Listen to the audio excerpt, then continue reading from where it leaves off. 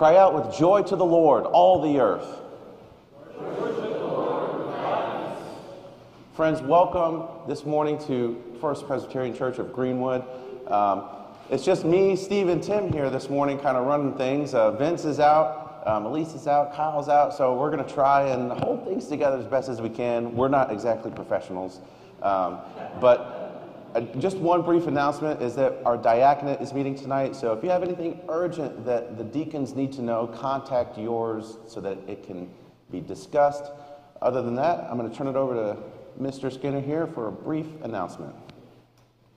What kind of music do you like? Classical? Dixieland? Jazz? All of the above? Cody Beard is going to be here this afternoon at 4 for Festiva, and you're going to get the whole gamut of musical styles from Cody. He has a new toy, and his public initial commencement of using that is going to be today at 4. You won't want to miss it. I was talking with somebody from First Baptist last week, and they had looked at our Festiva and said, "Oh, you're stealing Cody from us." I said, No. We stole him first.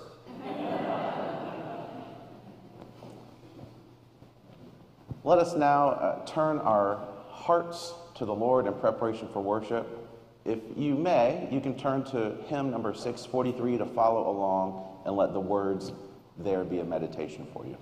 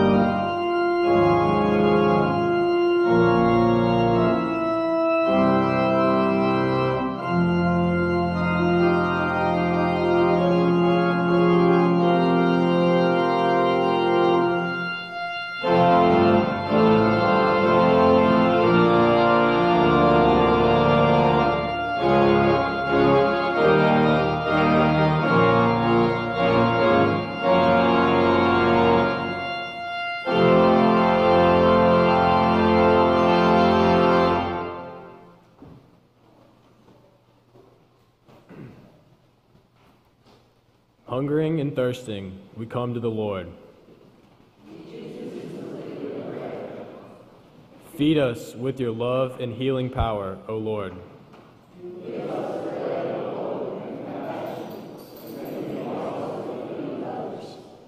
Praise be to you, O Lord, for your compassion for us.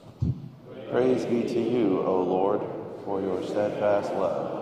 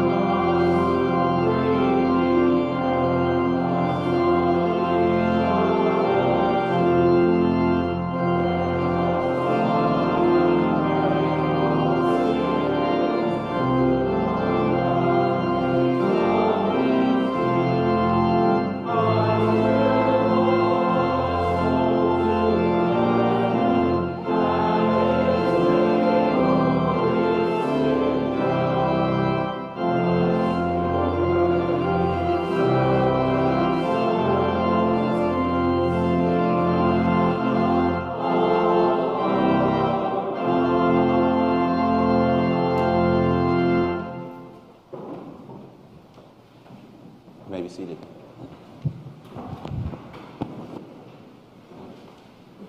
God is good and draws near to us. Let us draw near to him in our prayer of confession. Graceful God, you have called us to a spirit of unity and peace, and yet your church is divided over how to best worship and serve you. We confess vanity in thinking that the way we worship here is the right way. Help us overcome the differences in thinking and worshiping that we have with our Christian brothers and sisters who are not Presbyterian. Let us fix our eyes on the cross and remain steadfast as we wait for the day of your return. We will all be united as your church.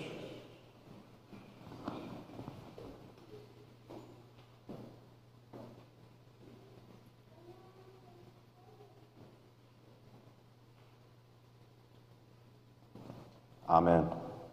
Friends in Christ, God is good, and because he loves us so much, we are forgiven. Thanks be to God.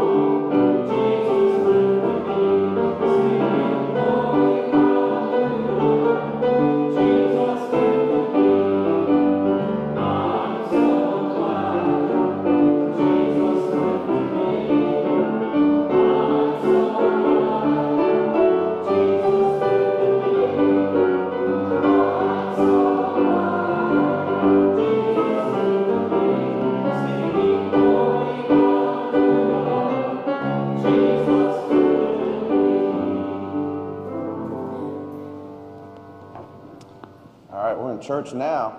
I'd like to invite all of our little ones to come forward for a message with Miss Carter.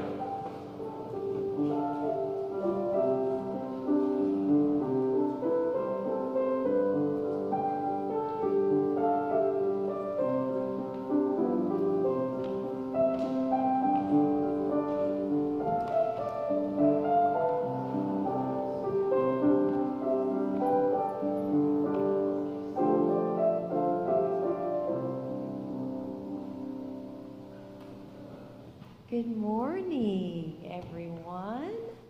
How are y'all doing today? Well, one person's doing good. That's great. Okay. All right. Well, let's ask, how are you all doing today?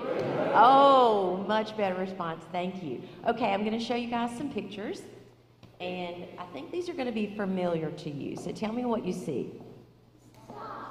Stop. When you see this, where do you normally see a stop sign? Everywhere on the road. Yeah, stop. Yeah, that tells you to stop. Let's see if you know this one. This always scares me. Oh, deer crossing. What does that mean when you see that? Yeah, that's pretty obvious, isn't it? But that's scary when you're driving, right? So this sign helps you know that, I got to really, really look and follow and watch, because a cute little Bambi deer could be running across the road. All right? What is this one? Yeah, a traffic light. When you see the red, it tells you to stop. And what does the green mean? Slow down. Oh, close. Okay. The yellow, they were going in order. It was a trick question. Okay, so yellow means to slow down. Do your parents slow down when the light turns yellow? Hopefully. Okay? That's a good answer. And the green means what? Go. So when we see this on the road, it tells us what to do, right? And we've really got to pay attention to that. Okay, here's one. This one might be a little bit tricky. Do you know this one? Right, there's a curve coming. What do you think that 35 means? Okay, it could be, this person is way beyond what I was thinking. He said 35-degree turn. Well, yeah, it could be. It could be. I think the 35 means you're supposed to only go about 35 miles an hour around the curve. Let me show this to your family, because they probably don't realize that. Have you ever been in the car with your family and you're like, woo, woo, going in the back seat? Happens all the time. Now, this last one, you all should know, because we're all back in, what's that bottom word say? School, right? So when we see this, it tells us that there are kids coming to school, right? We're near the school. Well, today in our story that Reverend G is going to talk about, Jesus is talking to some people, and they're very confused about what Jesus wants them to do. He's giving them a message of hope, and he's talking about, follow me and you will have eternal life, because I am the bread of life. But people were very confused by that. They didn't understand what Jesus meant. So in the story today, he tries to help them understand that following Jesus gets us to heaven, right? I want you to turn around behind you, and I want you to look at the most important sign in our church. What do you see back there? That big gold cross. That's our sign for life. Like we have signs on the road that tell us how to drive and be safe, the cross is our sign to follow Jesus. And every one of us have a chance to follow Jesus and to follow him to heaven. And the cross is our sign for church to remind us of that. Okay? So will you bow your heads with me and let's say a prayer? Dear Heavenly Father, thank you for being with us. Thank you for giving us road signs to keep us safe. But more than anything, thank you for your Son, Jesus Christ. Thank you for the cross that reminds us this is how we get to heaven. Amen. You guys have a wonderful day this week at school. Amen.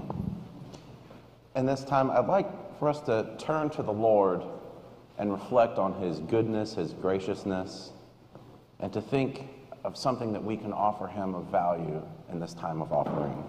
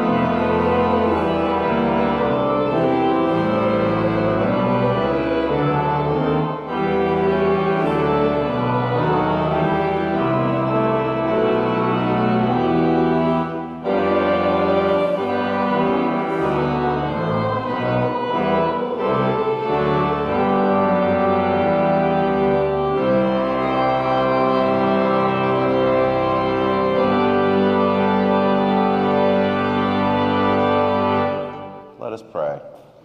Heavenly Father, you have showered us with your many gifts like manna from heaven. Lord, consecrate this offering that we have placed before your throne, and let it grow into something special for your kingdom, for your glory. In your Son's name we pray. Amen. You may be seated. So this morning we're going to do things a little bit differently. Our scripture reading is going to be very long, and I'm going to be preaching and hopefully having a Bible study through it. And to do that, I wanted you all to grab your pew Bibles and open them up, if you are so willing.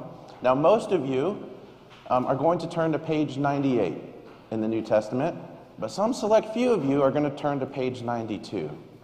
And that's because although we all have the New Revised Standard Version out there, same kind of print edition, there's one of them's a different kind of version, and it's just a few pages off. I think the people in the back row, you're the special lucky ones today. So,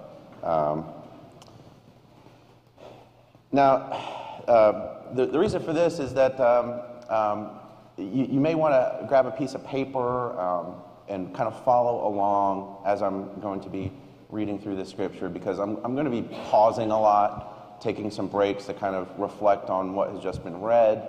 And I know that can sometimes be a little disorienting, doing this. And, but that just means I'll be thinking, you're saying, yes, Pastor, amen, as you're, reading the Bible and looking back up here. But just want to give you a heads up. So let's now come before the Father in prayer. Lord God, your words that once came in the form of prophets speaking verbally through your servant Moses in the Old Testament became flesh in the person of Jesus. Lord, the Word of God that you have given us is like a double-edged sword. It cuts to the heart of the matter and to our own hearts. Lord, help us this morning. May we wrestle with your word as your servant Jacob wrestled with you, and in so doing be transformed into somebody new. In your name we pray. Amen. From John chapter 6, verse 22 to 71, New Revised Standard Version. The next day, the crowd that had stayed on the other side of the sea saw that there had been only one boat there. They also saw that Jesus had not gotten into the boat with his disciples, but that his disciples had gone away alone. But some boats from Tiberias came near the place where they had eaten the bread after the Lord had given thanks. So when the crowd saw that neither Jesus nor his disciples were there, they themselves got into the boats and went to Capernaum looking for Jesus. When they found him on the other side of the sea, they said to him, "Rabbi, when did you come here?" Jesus answered, "Very truly, I tell you, you are looking for me not because you saw signs, but because you ate your fill of the loaves." So we begin here with a day after Jesus fed the 5,000. And one might expect after a grand miracle like that some people would be very interested in what Jesus was going to do next and what he was going to say next. And so, of course, a crowd is going to follow him. They want in on the action. But in verse 26, Jesus is rebuking the people who are just in it literally for a free lunch.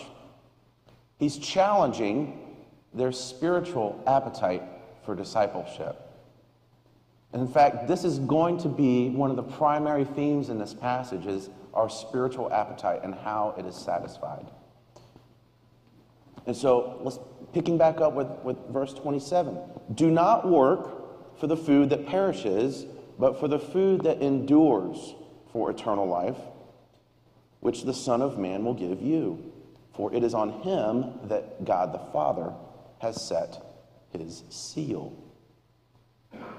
Okay, so do not work for perishing food, but do work for food that endures for eternal life. And we'll come back to that in a second.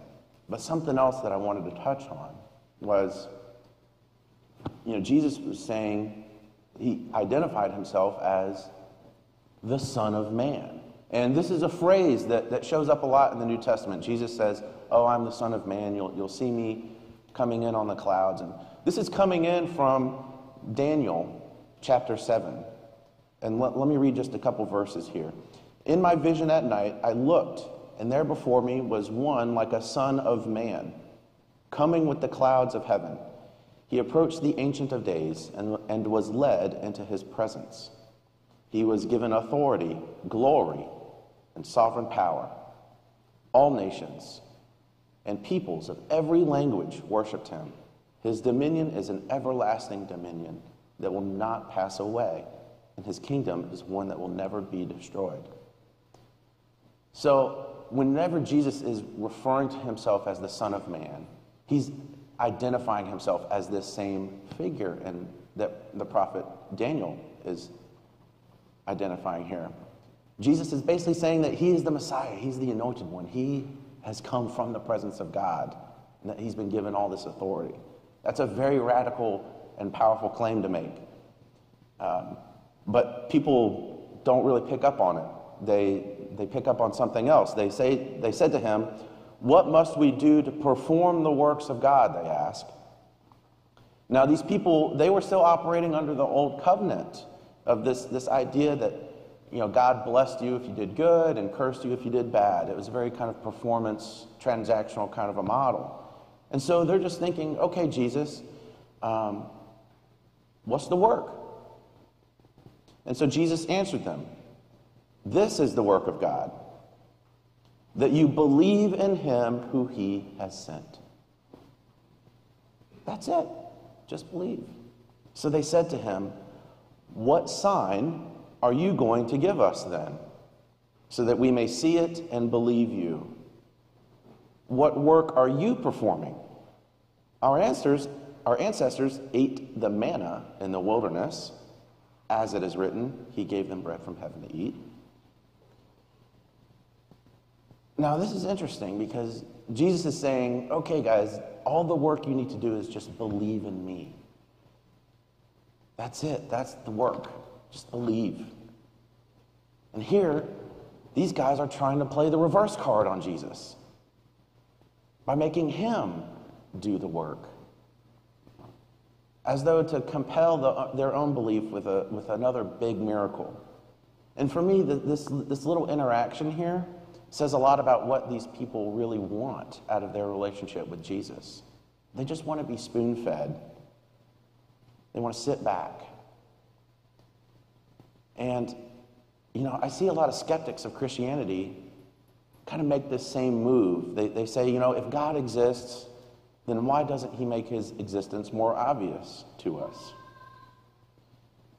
And that's a very similar question to, okay, what works are you going to do, Jesus, to make me believe? How are you going to help me out, God? Now, Jesus responds. This is verse 32. Jesus said to them, "Very truly, I tell you, it was not Moses who gave you the bread from heaven, but it is my Father who gives you the true bread from heaven. For the bread of God is that which comes down from heaven and gives life to the world." In short, the work that God did back then and still now to help our unbelief was by sending Jesus to the world. That's the work that God did. That's how God has made his existence more obvious to us. It's through the person of Jesus, a person who has changed the world. There is none more famous or greater than him. He is the Word made flesh, as John 1:14 says. And the thing is, Jesus is trying to communicate that he's been sent down. He echoes Deuteronomy 8, chapter 8, verse 2 and 3. This is also something that he says to the devil in the wilderness. And you shall remember that the Lord your God led you all the way these 40 years in the wilderness, to humble you and test you, to know what was in your heart, whether you would keep his commandments or not. So he humbled you, allowed you to hunger, and fed you with manna, which you did not know, nor did your fathers know, that he might make you know that man shall not live by bread alone, but man lives by every word that proceeds from the mouth of the Lord. Jesus is the word that has proceeded from the mouth of the Lord, the word that has come into this world to give it light and life. But they're not picking up on this. These guys, they said, "Sir, give us this bread always." And Jesus said to them, "I am the bread of life. Whoever comes to me will never be hungry, and whoever believes in me will never be thirsty." This is the first I am statement in the Gospel of John. The other 6 being, "I am the light of the world, the door, the good shepherd, the resurrection and the life, the way, the truth, and the life, the vine." And so when you put that one I am statement in verse 35 in a sequence of all the other 6, 7 total, it's clear to me that Jesus is kind of speaking metaphorically here. He's not literally saying he is a door, like with a door handle, or that he's a vine, like some plant with leaves and that kind of stuff. He's kind of speaking to illustrate a point, metaphorically, as he often does in parables. And he does that to communicate spiritual truth. And in verse 35, we see the most important spiritual truth being communicated, which is that you need to come to Jesus and believe if you want to satisfy the hunger and quench the thirst of your soul. Come and believe. That's all you got to do. That's the work. And there's no bigger decision you can make in this life than that one. Every other decision you make, who to work for, how you identify yourself, everything is ultimately secondary to that one. And we'll come back to verse 35 later, but Jesus continues. "But I said to you that you have seen me and yet do not believe. Everything the Father gives me will come to me, and anyone who comes to me I will never drive away. For I have come down from heaven not to do my own will, but the will of him who sent me." Okay, so what is God's will? Well, here it is. "And this is the will of him who sent me, that I should lose nothing of all that he has given me, but raise it up on the last day.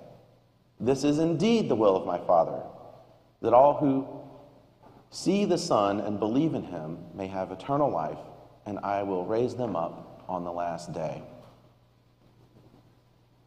Jesus is saying that it's God's will for him to resurrect us through our belief and trust in him. But the Jews began to complain about him because he said, "I am the bread that came down from heaven." They were saying, "Is not this Jesus, the son of Joseph, whose father and mother we know? How can he now say, 'I have come down from heaven'?" And you can tell Jesus grew up in a small town because nobody in a big city would say something like that. It's like, "Oh yeah, he's Mary and Joseph's boy. He ain't nobody special. Yeah, I don't care if he's running for mayor or talks a big game. I went to high school with him, and he's a jerk." This is the sort of grapevine chatter that only exists in a small town, as I'm sure you might know.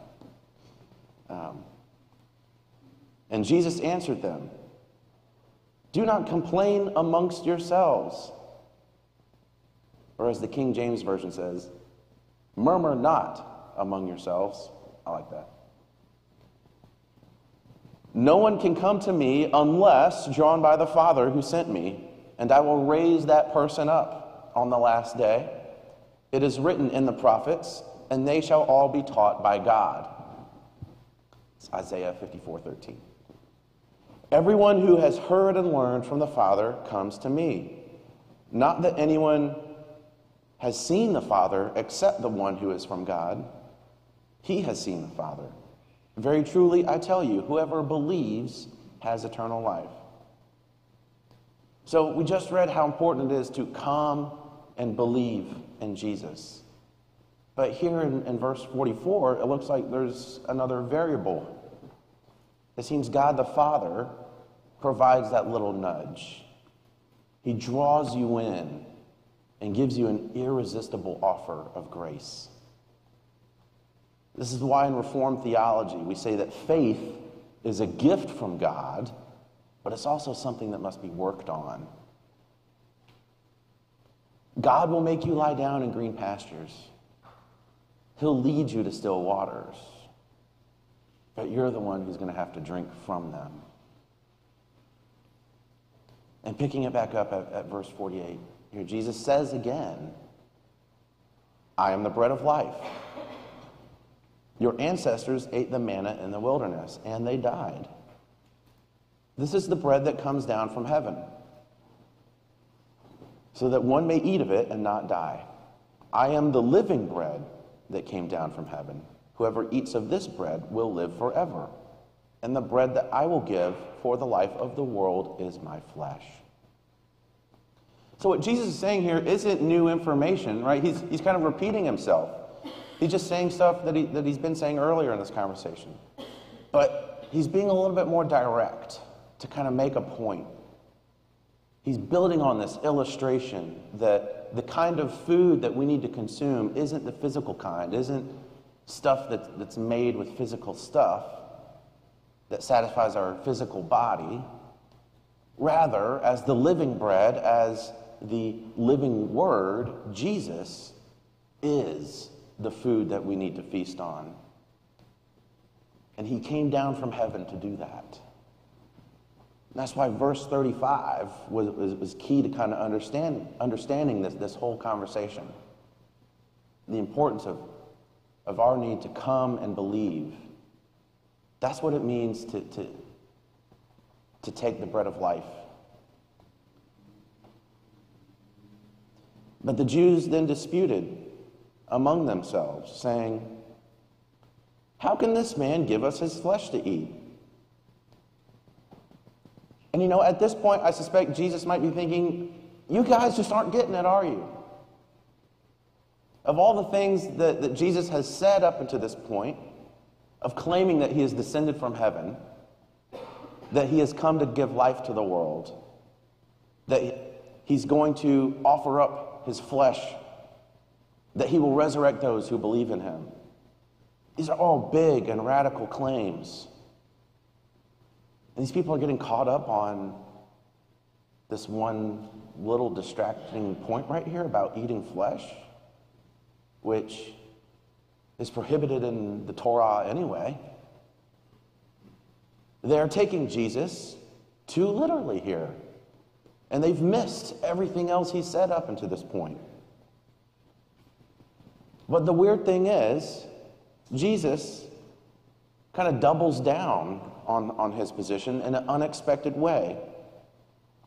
See, the first time Jesus said, eat of my bread, the Greek verb there in the manuscripts is estheo, which means to consume, like as you would with food. But in the following passage, which we'll read, the Greek verb shifts to trogo, which means to chew on or munch.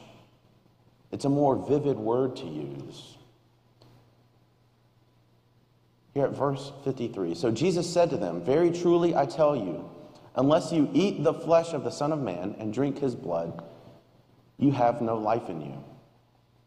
Those who eat, and that's where the verb shift to trogo happens, those who eat munch on, chew my flesh and drink my blood have eternal life, and I will raise them up on the last day. For my flesh is true food, and my blood is the true drink. Those who eat my flesh and drink my blood abide in me, and I in them, just as the living Father sent me, and I live because of the Father. So whoever eats me will live because of me. This is the bread that came down from heaven, not like that which the ancestors ate and they died, but the one who eats this bread will live forever. He said these things while he was teaching in the synagogue at Capernaum.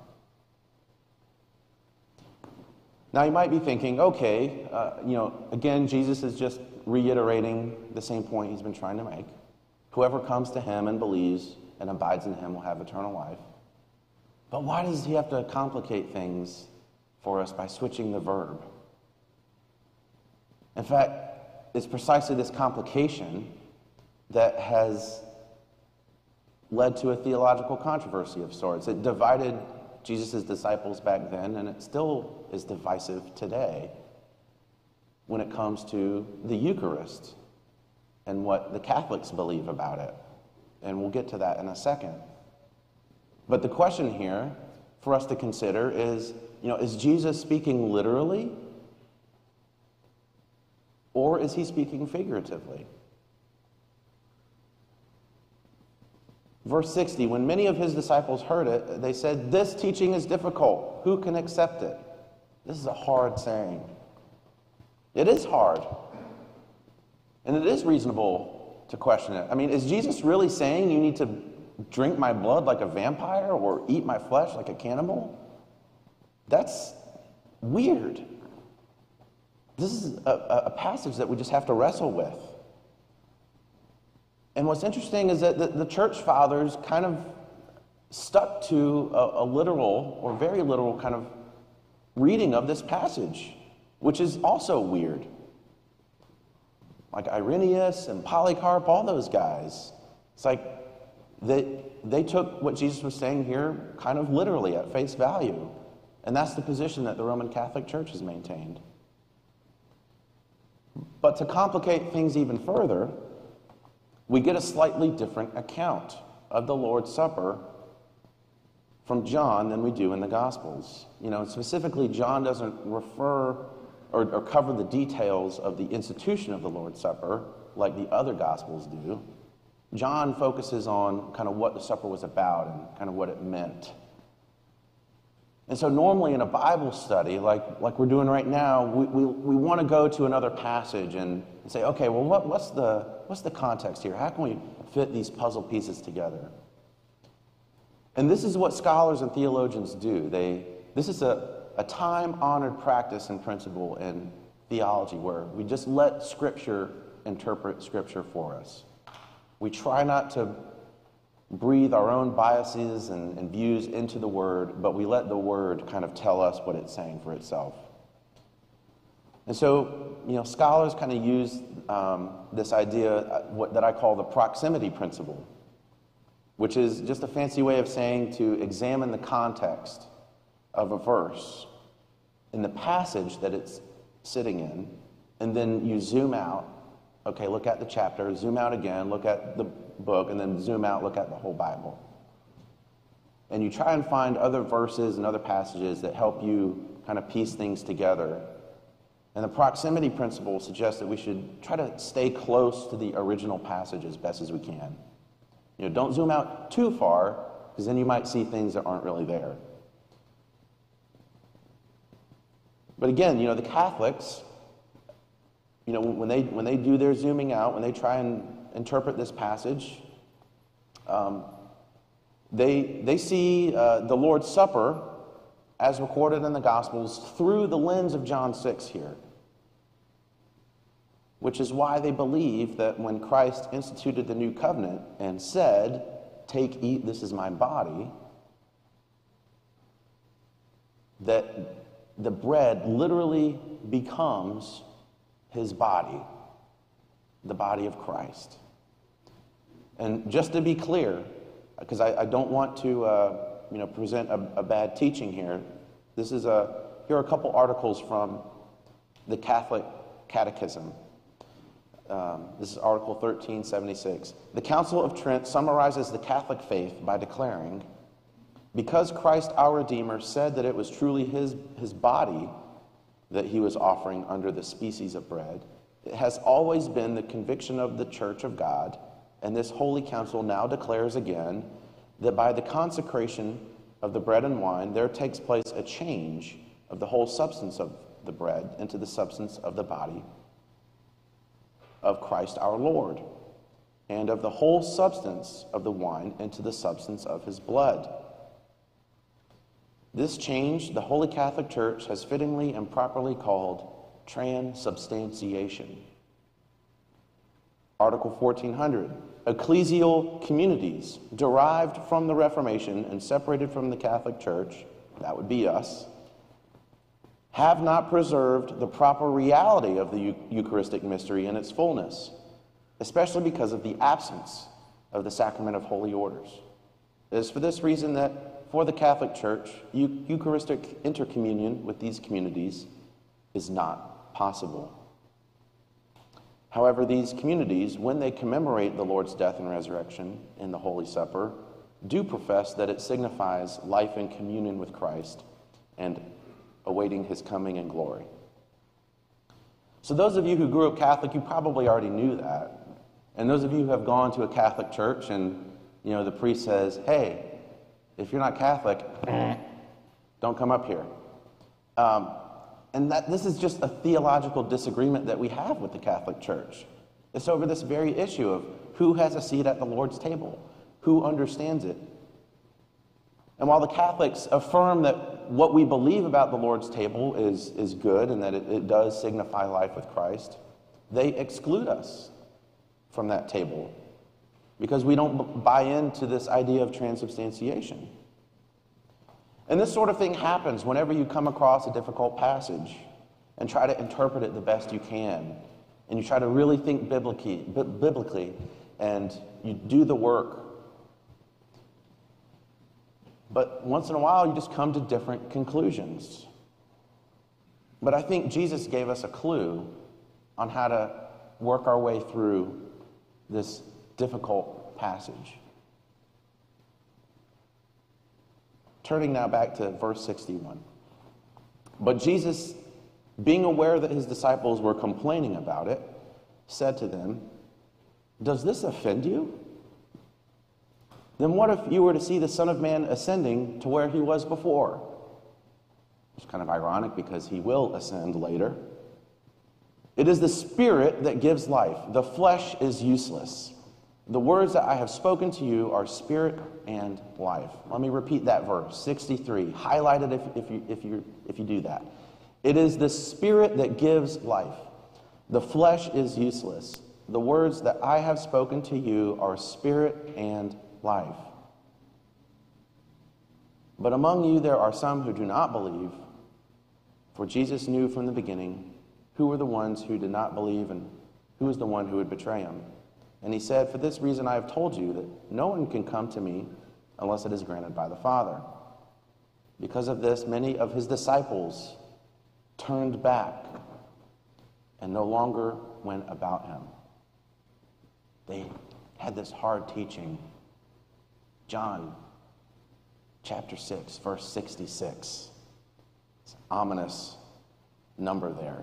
Because of this, many of his disciples turned back, just like the devil did. People walked away from Jesus because they could not accept his teaching. They couldn't get it. They were taking him too literally, and they thought that Jesus really was telling them that they had to eat him and drink his blood. Of course they walked away. But like verse 35, verse 63, which I tried to emphasize, really helps us see the broader context here, the meaning of what Jesus is getting at. His words are not to be taken literally. Verse 63 says, his words are spirit and life. They are to be taken as spiritual truth.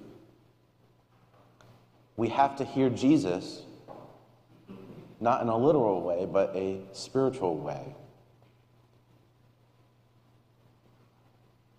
And his apostles, I think, came to that conclusion. Jesus asked them, "Do you also wish to go away?"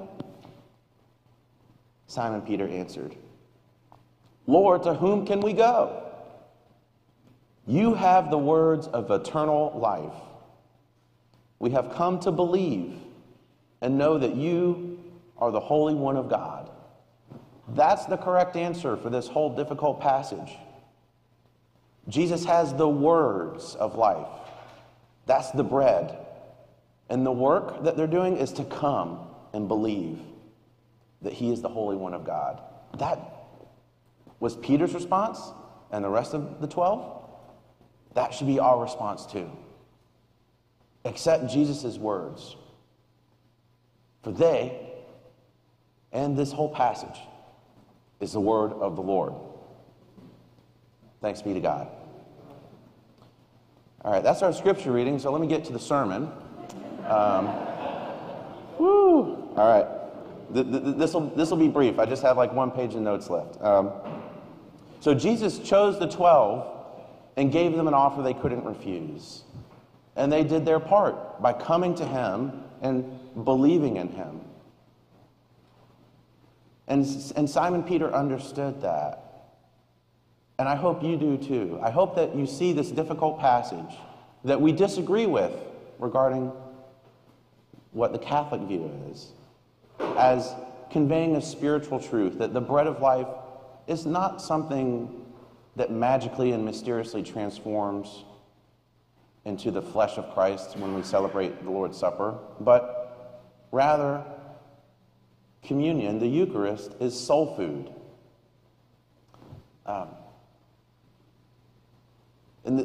And the Scots Confession actually kind of puts it like this. This is Article 5.205 for you catechism nerds out there, of which I might be one. Maybe Cliff Kane. Yeah. The presence of Christ in the supper. We do not, therefore, so join the body of the Lord and his blood with the bread and wine as to say that the bread itself is the body of Christ, except in a sacramental way, or that the body of Christ is hidden corporally under the bread, so that it ought to be worshipped under the form of bread, or yet that whoever receives the sign receives also the thing itself. The body of Christ is in heaven at the right hand of the Father, and therefore our hearts are to be lifted on high, not to be fixed on the bread. Neither is the Lord to be worshipped in the bread. The Lord is not absent from his church when she celebrates supper. Like the sun, which is absent from us at night, we still feel its effects present among us. How much more so is the Son of Righteousness, Christ, although in body, physically, is absent from us when we celebrate the Lord's Supper, is nonetheless present with us in the vivifying operation of such. So what are we to say about all this? Are the Catholics wrong when it comes to this issue? Yes. But does that make them any less Christian? Absolutely not. Absolutely not. At the end of the day, anybody who comes to Jesus and believes in him is a Christian. That's the most important work. And historically, the church has looked to the Nicene Creed to communicate this, to demarcate the boundary of what is Orthodox belief. And we may disagree with our Catholic and Eastern Orthodox brothers and sisters on how to practice our faith, but we all agree on what it is at the end of the day. Truth that is communicated in the Nicene Creed. That's what every church, every denomination and tradition can stand up and believe in, if it calls itself Christian. And so now, my friends, I want to bid us to rise and stand to confess this historic creed.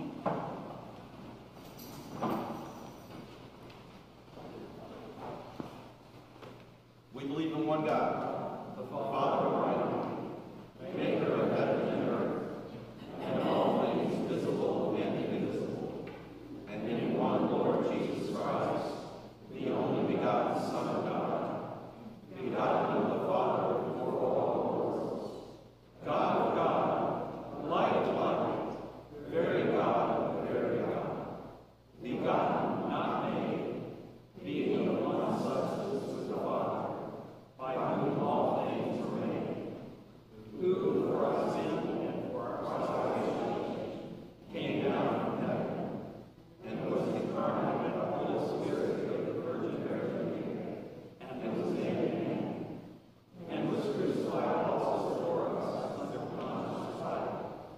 He suffered and was buried, and the third day he rose again, according to the Scriptures, and descended into heaven, and sits on the right hand of the Father.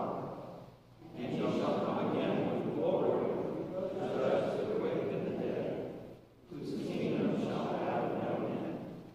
And we believe in the Holy Ghost, the Lord and giver of life, who proceeds from the Father and the Son, who with the Father and the Son together is worshipped and glorified, who spoke by the prophets. And we believe in one holy Catholic and Apostolic Church.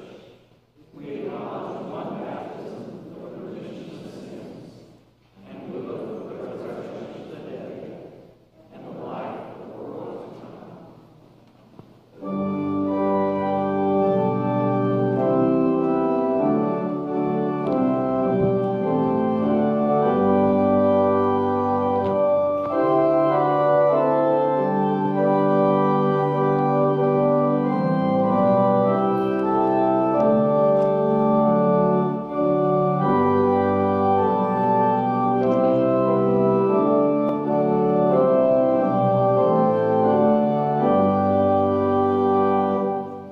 How lovely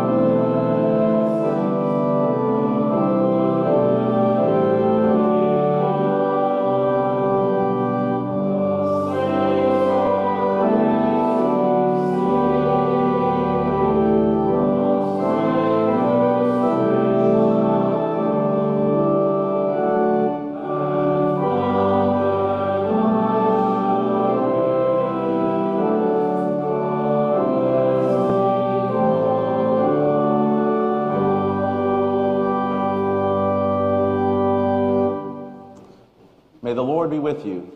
And also with you. In the name of the Father, Son, and Holy Spirit, go now and partake in the bread of life, who is the Word made flesh, Jesus.